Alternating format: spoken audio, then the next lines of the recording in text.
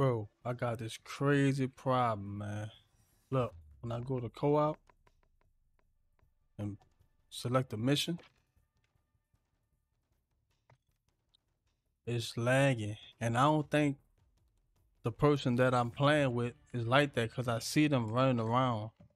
I'm gonna start the game up and it just laggy. And it only let me move the left analog. I can't move the right analog.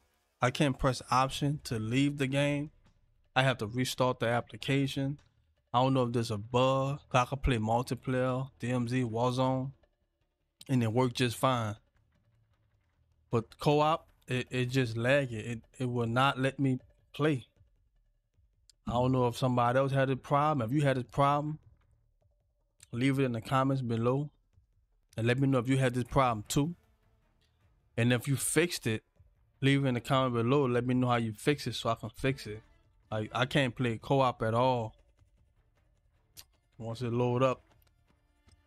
And I was trying to check out the loadout. They implemented a new update with the loadout. You can use loadout in the Spec Ops 2. So I'm trying to see how I do it, but I can't see because see, it's just choppy. Every mission, the raid, all the co-op missions, that's all they do. That's all they give me. I try to rebuild the database. I changed the HDMI cable. I changed everything, and it's still. I changed the resolution, everything. I restored the license, everything, and it don't do nothing. So I'm just stuck on the screen. I can't press option to leave. I can't move my right analog. I can aim, I can shoot, and just use my left analog. So I can jump and all that.